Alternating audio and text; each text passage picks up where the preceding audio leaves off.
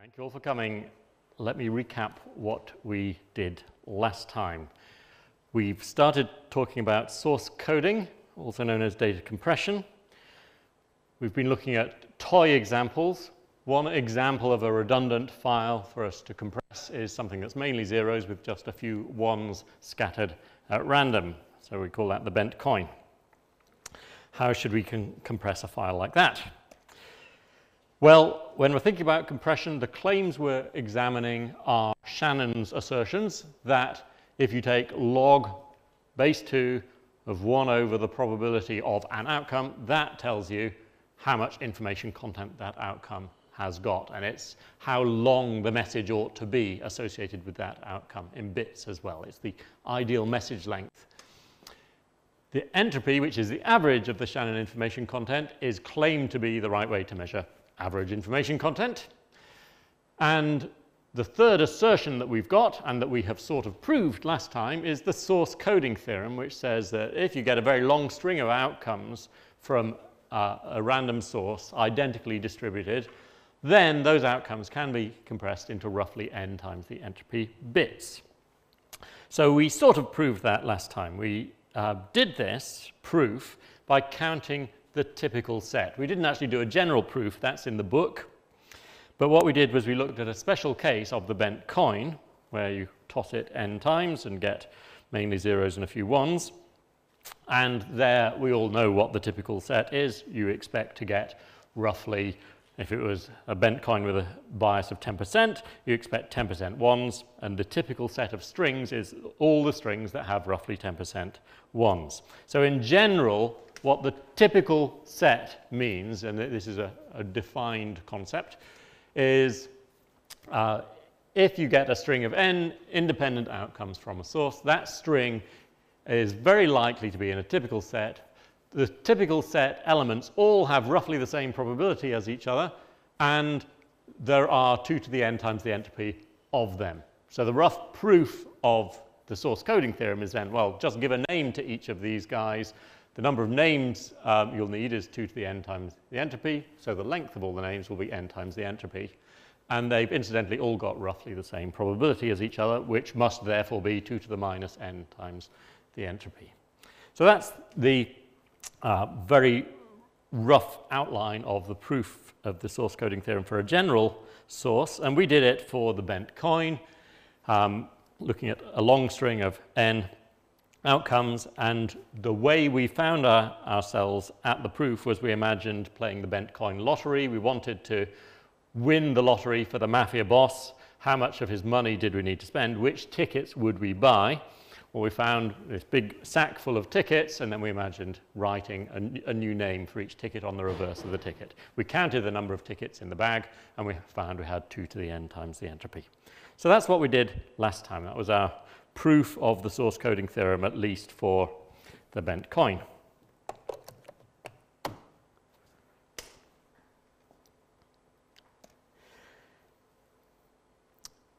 When I said the number of tickets in the bag is 2 to the n times the entropy, it's 2 to the n times the entropy plus a little bit. And that little bit is to do with the fluctuations around the mean of the typical number of ones. Those fluctuations go as square root of n, where n is the length of the string. So they get relatively small compared to the main term, nh2. And here's just a picture reminding you what a Gaussian distribution looks like. And you can get the probability down as small as you like, the probability of failure as small as you like, just by adding a few extra square root of n's, a few extra standard deviations to your typical set.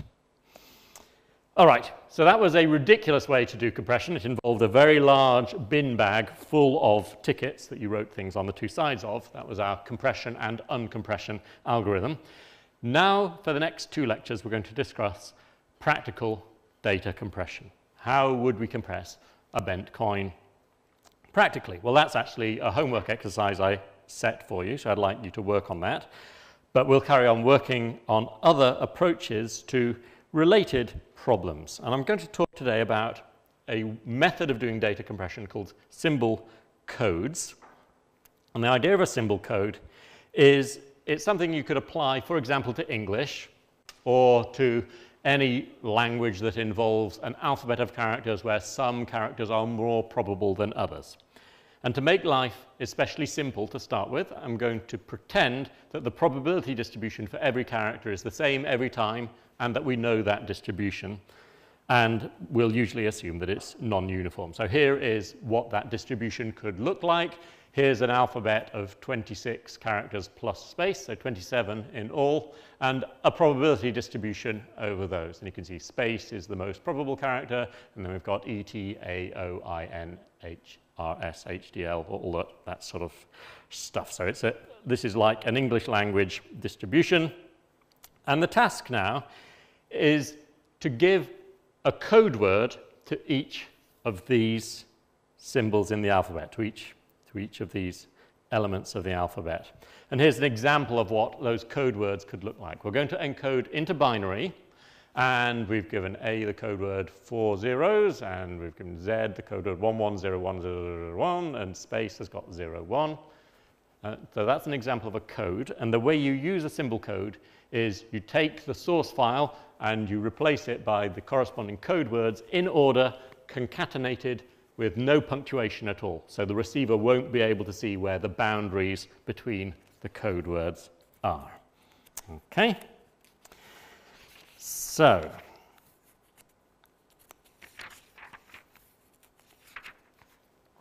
a symbol code is going to be a map from each symbol X in your alphabet to, we'll call it C of X. And C of X is a binary string.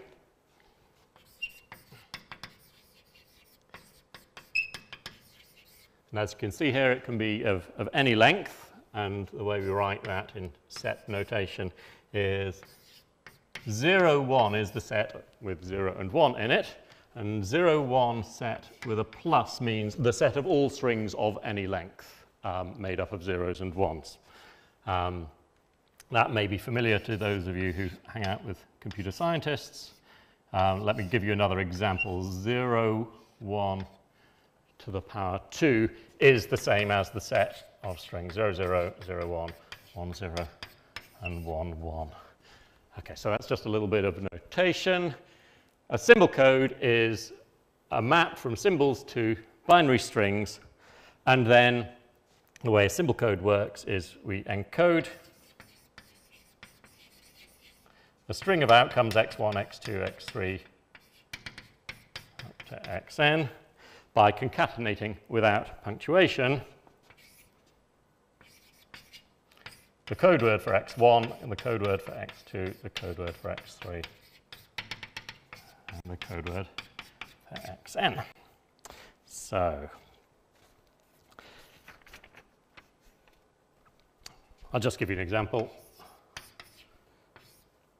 If we gave A the code word 1, B the code word 0 and 0, and C 1, 0, 1, 1, then the file containing CABB would get encoded as 1, 0, 1, 1, 1, 0, 1, 0, 0, 1, 0. Okay. So that's a fairly simple idea, but now we need to get our head around these symbol codes, understand them theoretically, and understand them practically. And these are quite important codes. They're quite widely used, especially in history.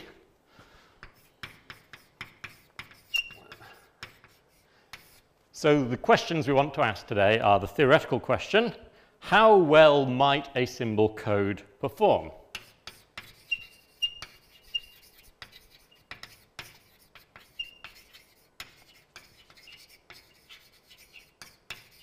And what we're anticipating here is maybe the answer will have something to do with the entropy and Shannon information content and that sort of thing. And that would, again, reinforce the claims we've been asserting. And then the practical question is, hey, stuff theory, I just want to know how to make a good one. How do we make good symbol codes? And when we say good or optimal, we need to define what we mean by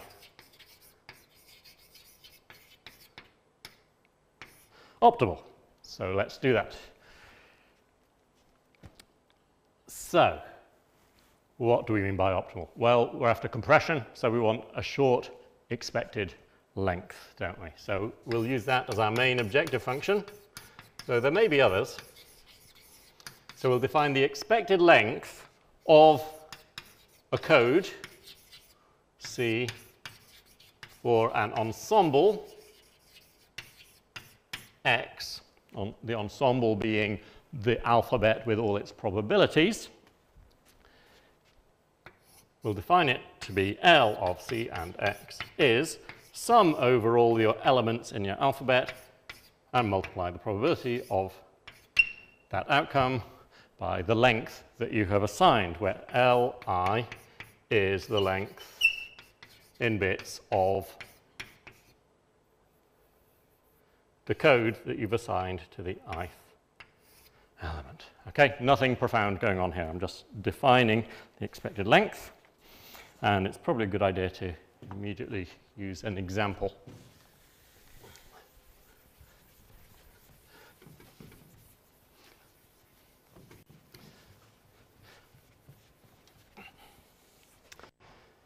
So let's give ourselves an alphabet, and the alphabet's going to be A, B, C, D. And let's have a probability distribution. Half, quarter, 1/8, 1/8. So this is a toy probability distribution with uneven probabilities. One thing we might want to know about this ensemble is what is its entropy, and the answer is, well, it's a half times 1 plus a quarter times 2 plus an eighth times 3 plus an eighth times 3. These 1, 2, 3, and 3 being respectively the logs base 2 of this, this, this, and this. And that is 1 3/4 bits. So let's give ourselves a symbol code and then try and make it better. And we need to pin down what the rules of the game are actually going to be here. So what do we want? Let's define the rules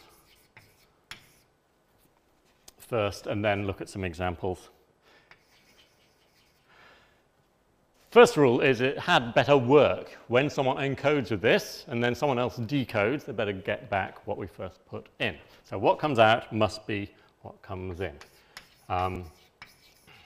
We want it to decode correctly. And we want it to guarantee to decode correctly, not just to have a 99.9% chance of working, which was already quite good in our slightly silly approach of last time. We want it to always decode correctly. So let's just define our other rules, and then I'll say a bit more precisely what we mean by this. Ideally, we'd like it to be easy to decode as well. So we don't want to have the recipient having to spend hours staring at the code book trying to figure out where the missing punctuation marks go in this received string. So easy to decode would be nice to have, but it's not essential if we can get a big win on this final objective, which is small expected length. Small l cx. Okay, let's just be precise about what we mean by it's got to decode right. We want the code to be uniquely decodable. So when you receive an encoded string, there should be no ambiguity about what was sent. So for any string x and any other string y such that x is not the same as y, we want the encoding of x to not equal the encoding of y. So that's the definition of unique decodability.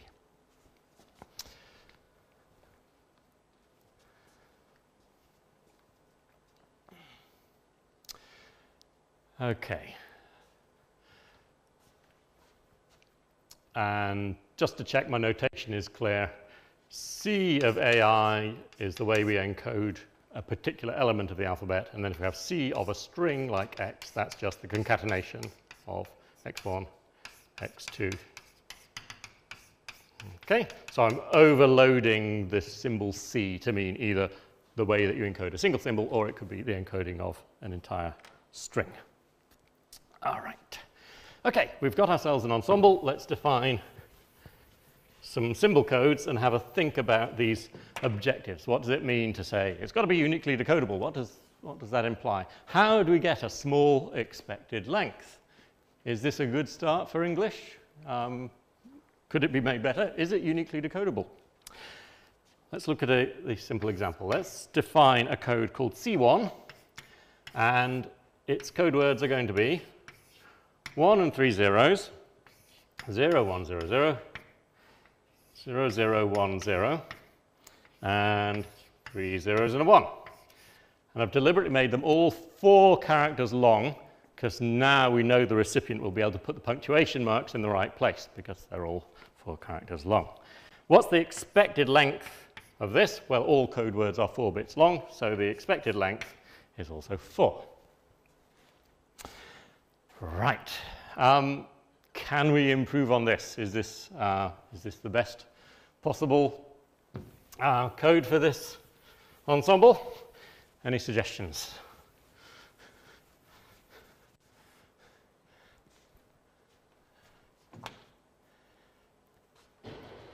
It's got rather a lot of zeros in it, hasn't it? Should we get rid of some of the zeros? Would that work?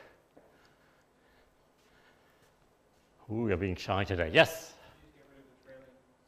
Get rid of the trailing zeros. Brilliant. Thank you. Okay, so if we remove all the trailing zeros,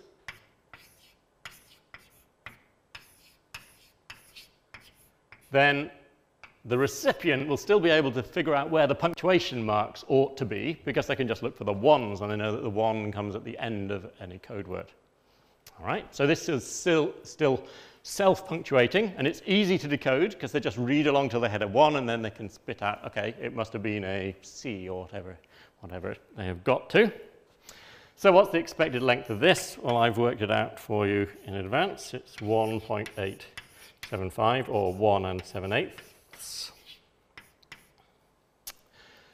Okay, that's a nice idea.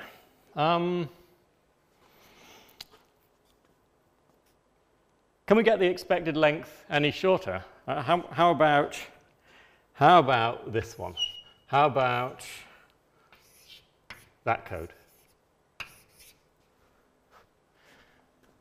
What's the expected length of this one? The expected length is 1. Okay. Is it uniquely decodable? Maybe not, because even very short strings may have the same encodings as each other. Okay, so this is not uniquely decodable. Okay, so the goal is to get the expected length very short. So can we do any better than this one? Well, how about this? We need to have a bit more length. They've got to be a bit, code words must be different from each other, okay? That's one of the rules.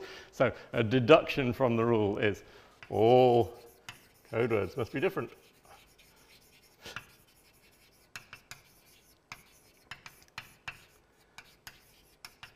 And that's a consequence of unique decodability. Right, so let's make them different, okay?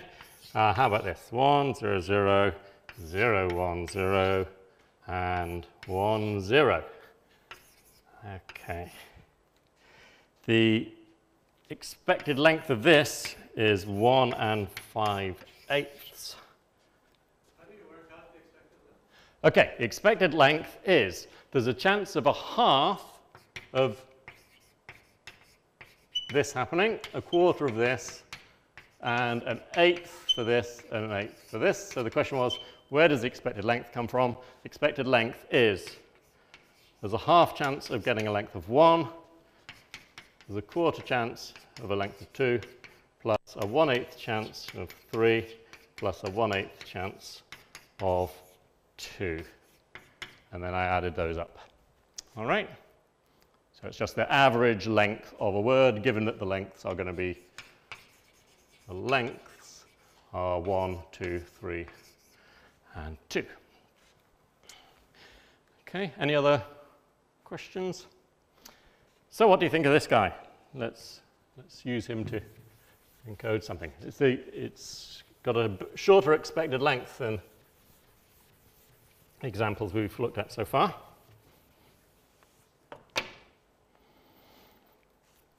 Let me encode something with it. CAAB encoded with, this is code number 3, code 4.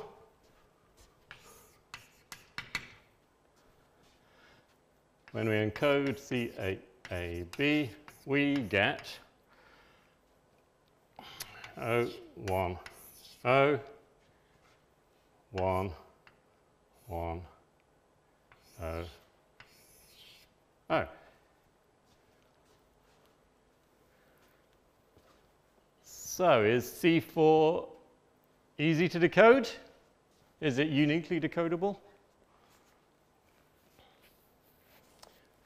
What we're trying to do here is sort of sail close to the wind. We want to make all the code words as short as possible because that's good news, but we don't want to sail too close and have problems of unique decodability. So, is this uniquely decodable? We could stare hard at this and try and figure out, is there some other interpretation? So you read along, 0, 1. How could we get 0, 1? Oh, it has to be a C, doesn't it? So we sort of think hard and we say, okay, that's a C. Then we look at this bit and 1, 1, 0. What could be this? So we're thinking hard, looking at the code book, and we say, well, maybe, oh, look, there's another 0 here. It could be an A and an A, and then a B. But it could have been,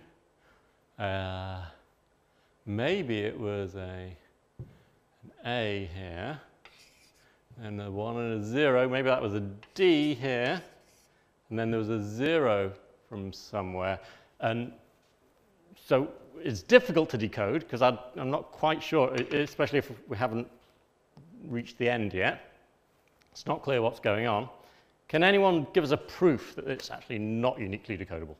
A proof would mean that you find two strings that have exactly the same DC. Okay, so if you encode DC, that gives you 0, 1, 0, sorry, DC gives you 1, 0, 0, 1, 0, okay? And have you got another string that also encodes as? A, B, D is 1, 0, 0, 1, 0. Well done. Okay, so if we call this X and this Y, they're different, but they've got the same encoding. So it's not uniquely decodable. Okay, so this is useless, not uniquely decodable. So what's going on? Let's give ourselves one more example. C5. Here's C5. 0, 0, 0, 1, 1, 0, 1, 1. Okay, expected length of this is 2, because they're all length 2. So that's not as good as this one.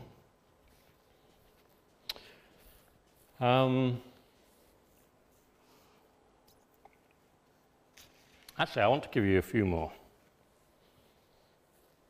Has anyone got any further ideas? Any ways we can improve? Yeah? For C2, Mm-hmm. make the last symbol 0, 0, 0. Aha. So you're suggesting take C2 and tweak the last word. So we've got C6 using 1, 0, 1, 0, 0, 1.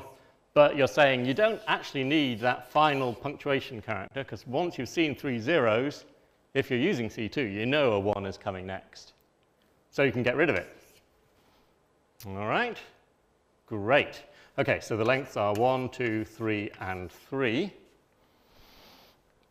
which incidentally are the same as the Shannon information contents. Let's call those HI, 1 bit, 2 bits, 3 bits, and 3 bits.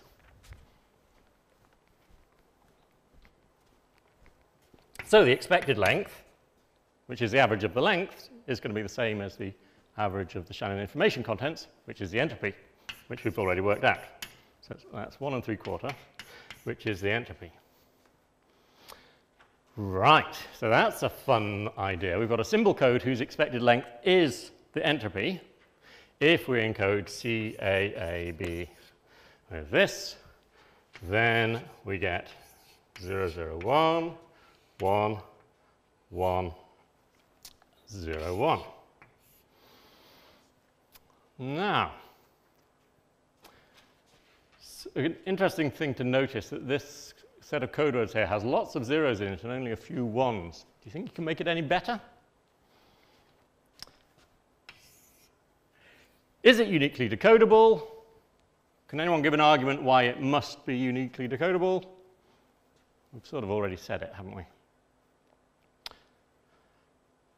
Okay, you're being shy. I'll help out. The receiver can read along and look in the code book, and once they reach the end of a valid word that's in the code book, nothing else will have happened. You can't get through a different code word on the way to the code word you're actually thinking of. No code word is a prefix of any other code word. So this code, this is a prefix code, is the name we give to this. No code word is a prefix of any other.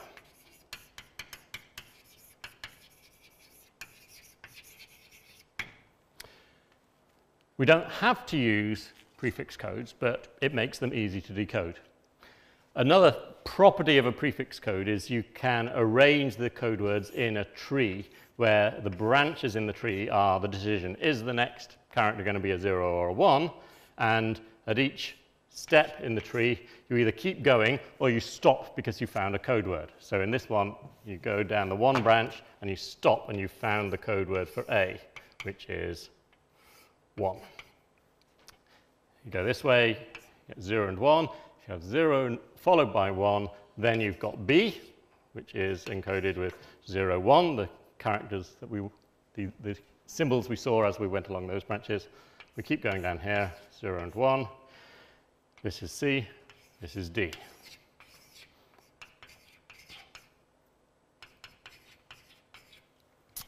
All right.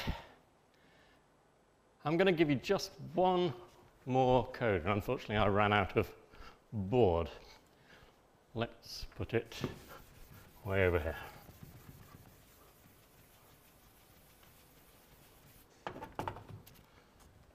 Let me define another code, C7.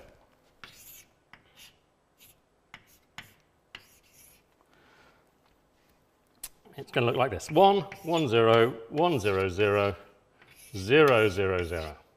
I've deliberately chosen this one because it's not a prefix code. It has the property that the code word for A is a prefix of the code words for B and for C. All right?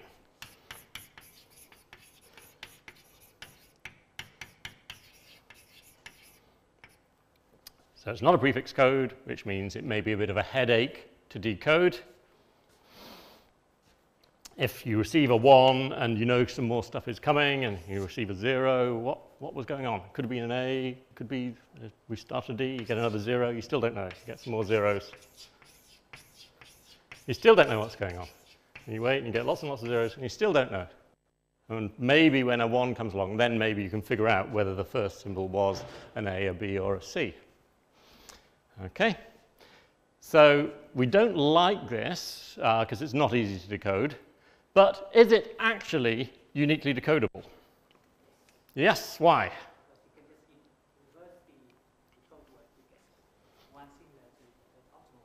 Okay, so if you reverse these 4 code words, they are the same as the code words of C6, which is uniquely decodable.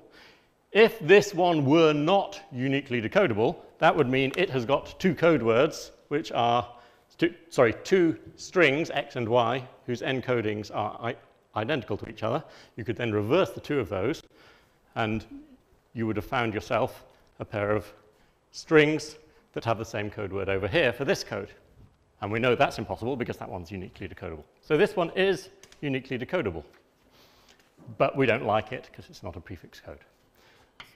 So this is uniquely decodable.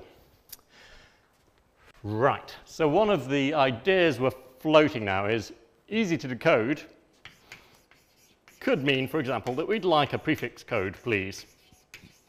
But we really do want small expected length. Okay.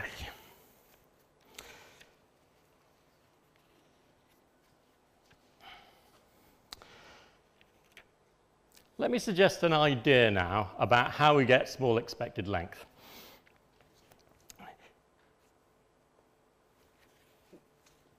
We've found a code here which we're speculating could be the best you can do for this ensemble with a symbol code, because it happens to have reached the entropy, and we've already heard some theorems about not being able to do better than the entropy.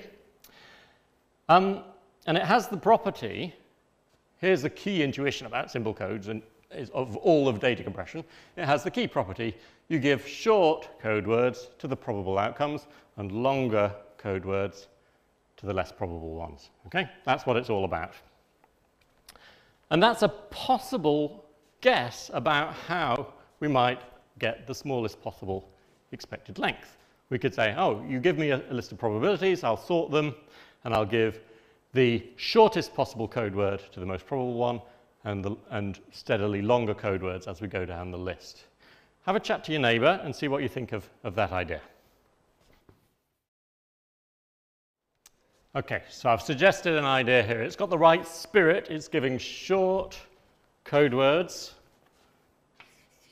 to the probable outcomes and long ones to the less probable ones. Is that going to work, or can anyone criticize that for us? If you've got a huge number of symbols, then what?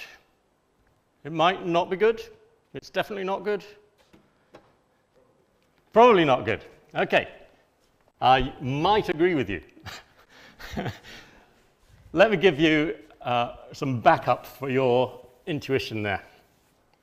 We found a case where this proposed algorithm is getting us to the entropy, so we can't be too critical of it, but maybe we can find a counterexample where it doesn't work. And it doesn't need to be a monster example. We can give them all a probability of a quarter, except just to make life interesting, we'll add epsilon to one of them and add epsilon over 2 to one, and subtract epsilon over 2 from this one, and subtract epsilon from that one, where epsilon is a billionth. Okay? So they're all essentially, they all have a probability of a quarter. All right? And now we apply this suggested algorithm, and what code do we end up with? We end up with C6. All right? So this is a new probability distribution. When you use code 6, which is proposed by this algorithm here, you get an expected length that is, well, the lengths are 1, 2, 3, and 3 is the last one in the list. And the average of those, since they're all equiprobable, give or take epsilon, is 9 over 4, which is 2 and a quarter bits. Is that the optimal symbol code? Can we do better? How? Anyone? Use C5, and the expected length will be 2. Okay? QED. So,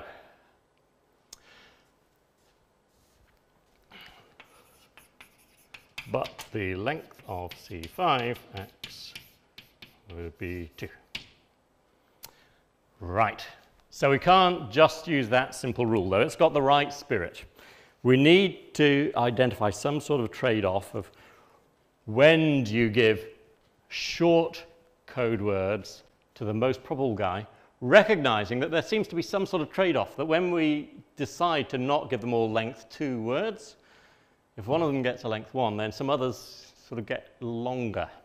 It's a bit like when you've got a glove full of water, plastic glove full of water, and you squeeze a few of the fingers, and the other ones have to get bigger. There's some sort of conserved quantity lurking in there. And that conserved quantity is to do with unique decodability. If we allowed ourselves to shorten some of the words and didn't make the others longer, it looks like we lose unique decodability. I've lost board as well. I've run out of board. Let's wipe this. I think the time has come for me to reveal how this rubber glove works, how the constraint of unique decodability works. So let's rattle through a way of thinking about this. If I only use code words of a particular length, how many of them can I have? Well, if all my code words have length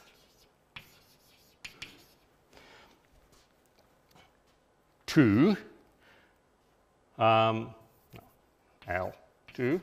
then I can have 4 of them. If all my code words have length 3, I can have 8. If all my code words have length 1, I can only have 0 and 1, so I can have 2. And in general, I can have 2 to the L of them. So there I was changing the size of the alphabet and noticing that if I have long words, I can have more of them, exponentially more of them. And here is the idea that wraps this up and is consistent with everything we've seen so far. The idea is you can think of each code word of some length L has a cost, let's call it, of 2 to the minus L.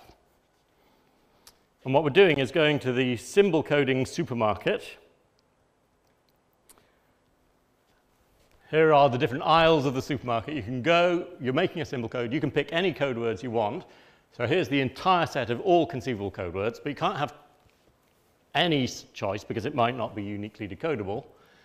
And I've arranged them in aisles where each aisle has words of the same length, and you can wander through the supermarket, make some choices, and the size of the package for each code word is indicating how much it'll cost you. So you've got a budget of 1, which is the entire height of the supermarket. You can buy these 2 code words if you want, the 0 and the 1, and then you're done. You can't add any more code words of any length because they'd be confused with the 0 and the 1. Or you can have these 4. Or you can have these 8. Or, we've seen a bunch of things you can also have. You could pick those 4. That was code number 1. And you haven't exceeded your budget, and that's uniquely decodable. The fact that you haven't exceeded your budget doesn't guarantee that it's uniquely decodable, but definitely if you go over your budget of 1, then it won't be uniquely decodable. So what we've got is the following assertion. Let's write it here, having identified code 1. If a code is uniquely decodable, then the cost of all the code words has to be less than your budget. Sum of 2 to the minus Li must be less than or equal to 1. These are the costs of your code words. That's your budget. Okay, and this is called the Kraft inequality. And it's true. And we haven't proved it. I've just told you it. And the proof is in the book. So if you're interested in a proof, it's in the textbook. Okay, so this is what unique decodability implies. You've got to stay within your budget. So there was code 1, and we had some other ideas. Here was code number 5. That was the selection that we made with code, where was it? 2? 2.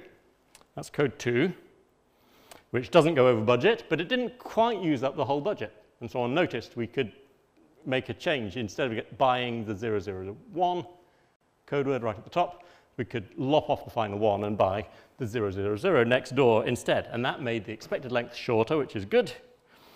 And then we looked at this guy, that was my silly idea. Sorry about that. 1, 0, 0, 0, 1, 0, 1, 0, okay? And that went over the budget, all right? And it was a great labor to find a proof that it didn't work. We had to think about strings, but now we've got the craft inequality, we could have known straight away, oh, no point even trying this thing, it's violated the craft inequality, so it can't be uniquely decodable. All right, in blue there we have the optimal code, and here is C7, which I wiped off, which is where we reversed all of them. So this is also uniquely decodable, and you can see the difference between the prefix code in blue, which is sort of sensible. It walks through the supermarket from one side to the other, buying code words that you won't confuse with each other, whereas the silly back to front one, C6, bought 1, 1, 0, and 1, 0, 0, which are prefixes of each other, and they're on the same y coordinate in this picture. All right, so that's the craft inequality, and a code that gets right up to the budget, that uses the full budget, we will call a complete code.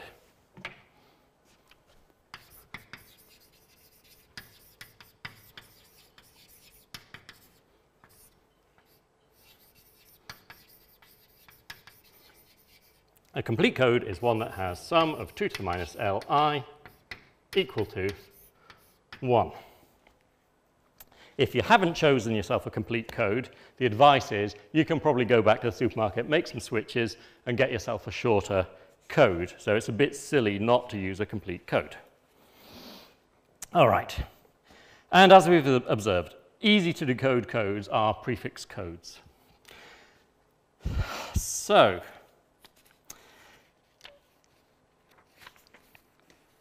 let's now address the practical question, or no, the theoretical question.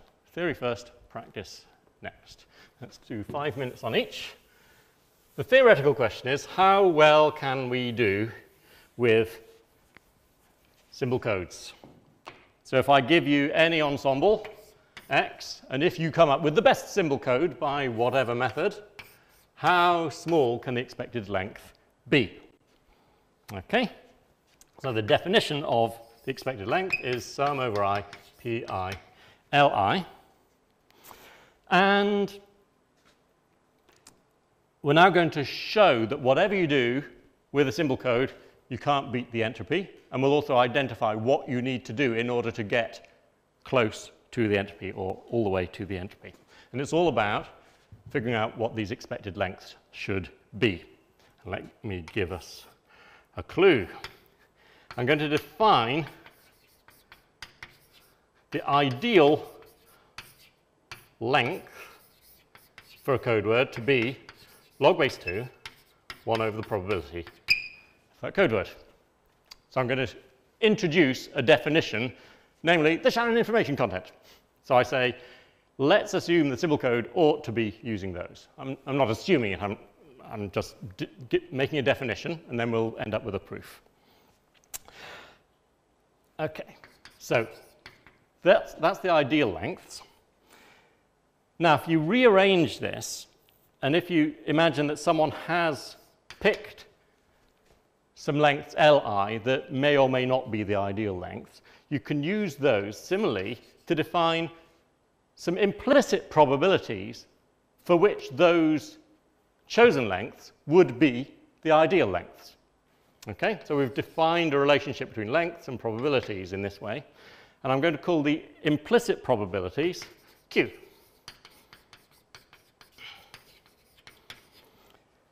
And the implicit probability Q that you can get from whatever lengths you have come up with will be 2 to the minus li, except you maybe didn't choose a complete code. So maybe the sum of all of these isn't 1, which would mean it's not a probability distribution. So I'm going to divide by the appropriate normalizing constant, z, where z is sum of 2 to the minus li, which will be 1 if it is a complete code. So it's 1 if you've made a sensible trip to the supermarket.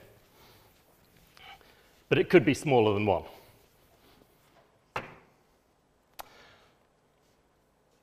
So note Z will be less than or equal to 1 for any uniquely decodable code, and Z equals 1 for a complete code.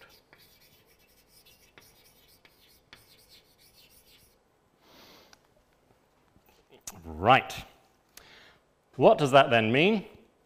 Well, it means Li, the lengths that you've chosen are log base 2 1 over Qi minus log base 2 Z.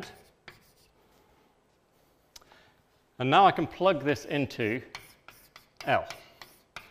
So L is sum over I Pi. We've got log base 2 1 on Qi minus log base 2 of Z. Sorry, my board hygiene isn't very good today.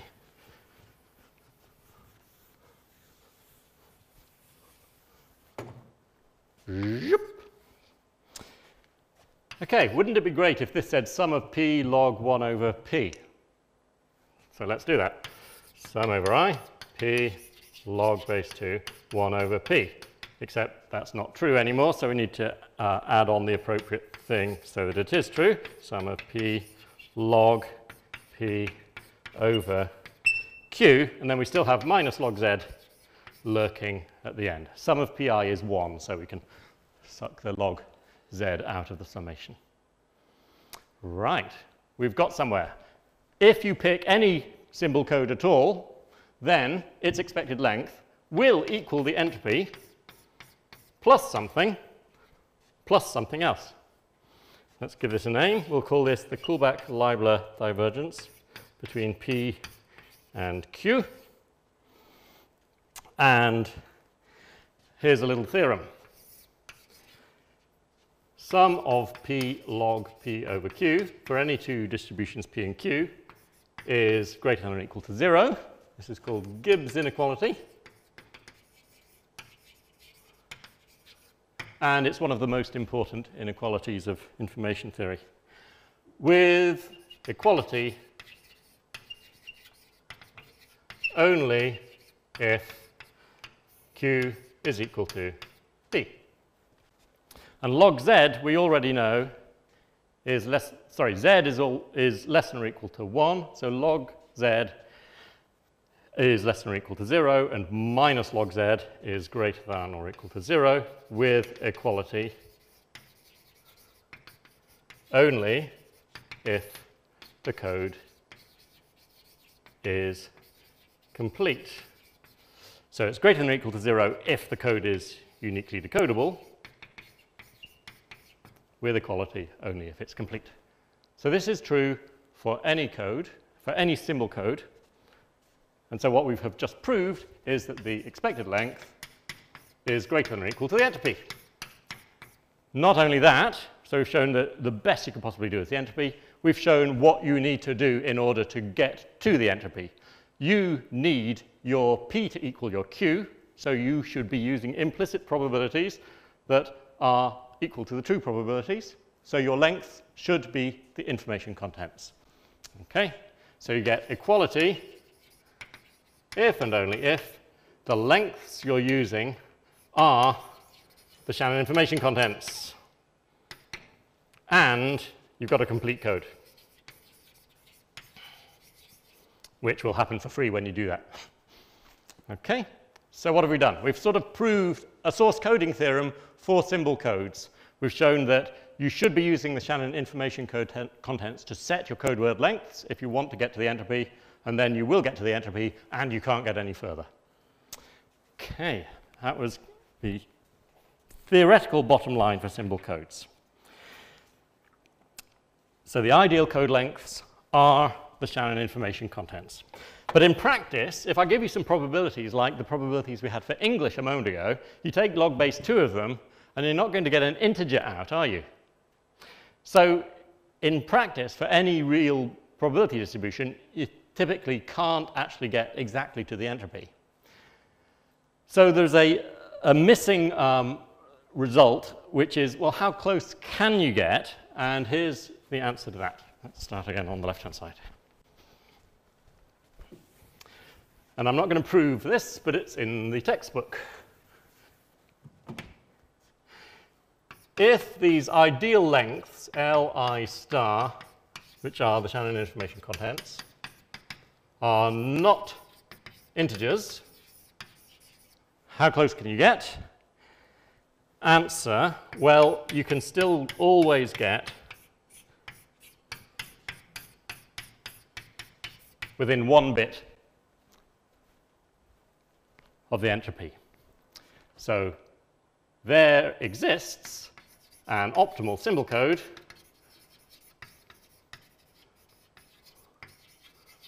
for which this is true. So you can get within 1 bit, which sounds pretty good. Come back next week to hear whether this is good enough or whether, in fact, we still want to do better. The answer is going to be we want to do better because this isn't going to be good enough. All right.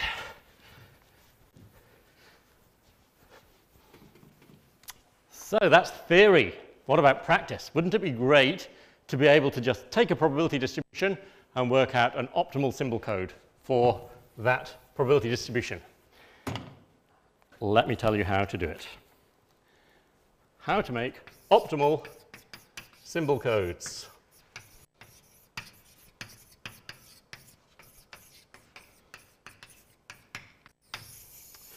I'm not going to prove it. You can read the book to figure out a proof. The method for making optimal symbol codes that I will show you is called the Huffman algorithm. And it's very elegant, and it's not completely obvious why it should actually be optimal and why it should get you any near the optimal, the ideal Shannon information content code lengths. So here's a summary of how it works. Remember how prefix code could be related to a binary tree. What we're going to do is build that binary tree starting from the leaves. We're going to start from the smallest, most remote leaves. So build a binary tree starting from the furthest leaves of the tree. And that's essentially the algorithm. Let me show you what I mean. I'll show you with an example. That's usually the easiest way. Let me invent a probability distribution.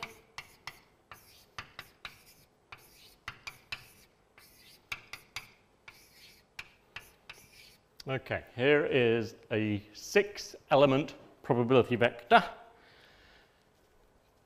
And here's the statement of the algorithm. Combine the 2 symbols with smallest probability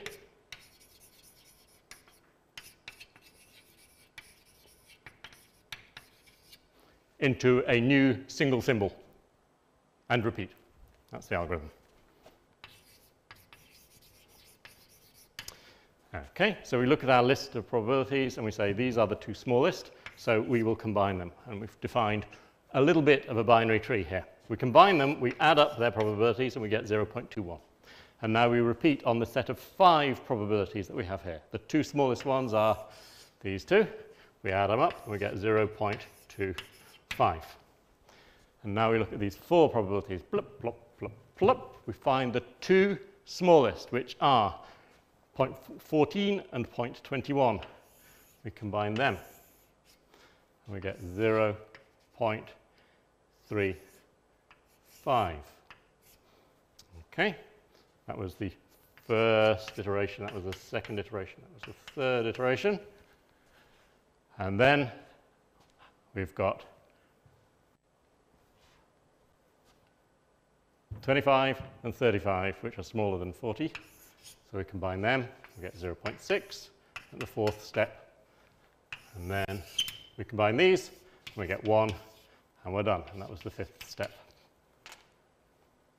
And now we've made a binary tree and so we have made a prefix code because we can just slap labels 0, 1, 0, 1, any way you like, 0, 1, 0, 1, 0, 1.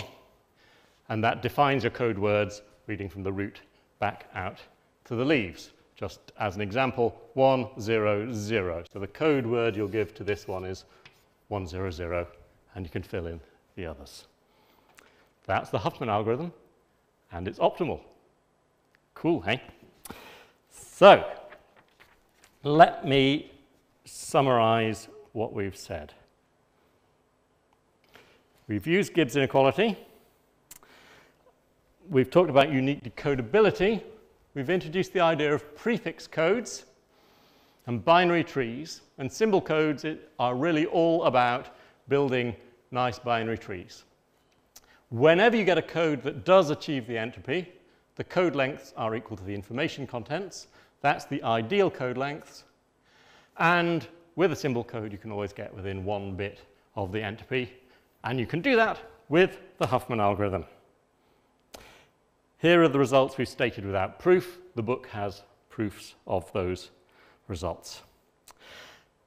I've got a few more slides just to keep things moving with some things you can be doing for next time. I also already encouraged you to do a project, namely invent a compressor and an uncompressor for a source file of 10,000 bits from a bent coin whose probability of 1 is 0.01.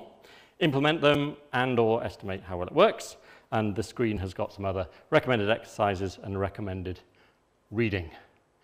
Thanks very much for coming. See you next week.